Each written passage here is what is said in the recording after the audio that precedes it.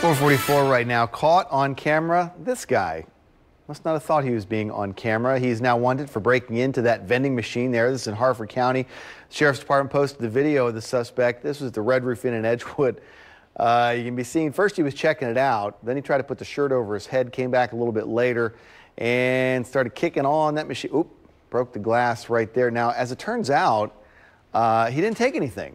But you can see his face there well enough that investigators think they are going to be able to identify him. However, that has not happened yet. Maybe he just wanted a Snickers, Lynette.